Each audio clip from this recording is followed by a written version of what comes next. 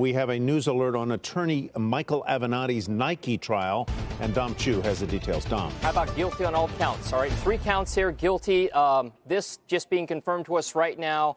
Michael Avenatti, the disgraced lawyer that used to represent Stormy Daniels in her cases against then President Trump, is found guilty in New York for the extortion trial here. 3 counts of extortion now.